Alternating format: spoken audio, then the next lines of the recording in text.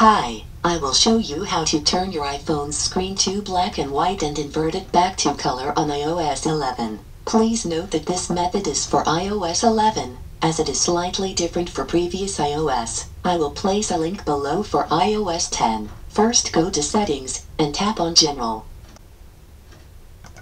Next tap on Accessibility and then tap on Display Accommodations. Next, tap on Color Filters and toggle on the Color Filter button. Bingo! You now have your iPhone on grayscale. To go back to color, on iOS 11, you do the opposite. Go to Settings, and then tap on General. Then tap on Accessibility and then tap on Display Accommodations.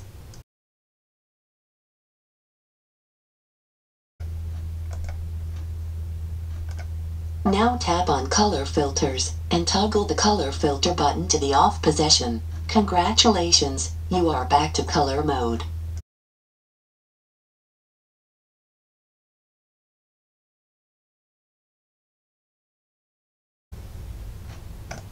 If you would like to see more videos related to Macintosh computers or Apple products in general, please go to my channel, Addicted to Macintosh, and look at the playlists. There are many videos on many different Apple products, including macOS High Sierra.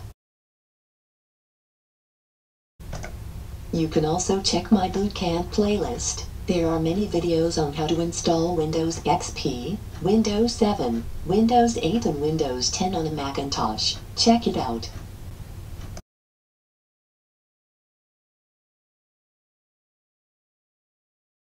Addicted to Macintosh YouTube channel. Hundreds of Apple-related videos uploaded. Thank you for sharing, subscribing, liking, and viewing.